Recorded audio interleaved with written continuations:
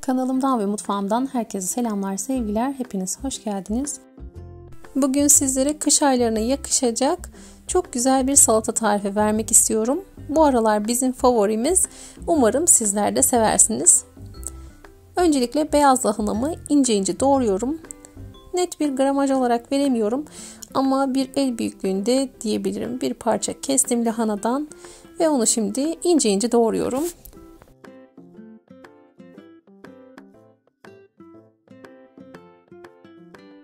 Genişçe bir kaseye doğradığımız malzemeleri koyacağız. Beyaz lahanaları hızlıca doğradım. Şimdi içerisine bir tutam maydanoz, bir tutam da dereotu doğrayacağım. Damak zevkinize göre ekleyip çıkartabilirsiniz bütün malzemeleri. Ama eğer dereotu ve maydanozu seviyorsanız mutlaka eklemenizi tavsiye ederim. Güzel bir lezzet katmıştı.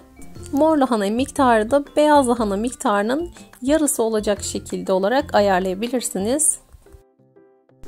Şimdi de mor lahanalarımı ekleyeceğim.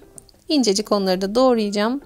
Dilerseniz siz de daha önceden mor lahana turşusu yaptıysanız bu salatanın içerisine 4-5 yemek kaşığı kadar mor lahana turşusundan da ekleyebilirsiniz. Ben daha önce o şekilde de yapmıştım. Tek farkı sadece biraz daha pembe renkli bir salata elde etmiş oluyorsunuz. Şimdi içerisine 5 yemek kaşığı kadar haşlanmış mısırı ekliyorum. 5 yemek kaşığı mayonez. 1 kase dolusu çırpılmış yoğurdum vardı. Onu da ekliyorum. Bütün malzemelerimi salata kasemde buluşturdum.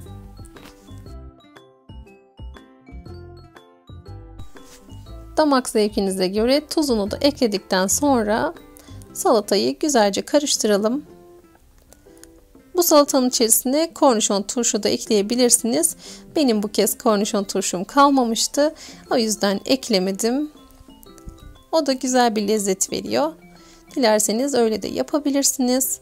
Salatamı güzelce karıştırıyorum ve servis tabağıma alıyorum.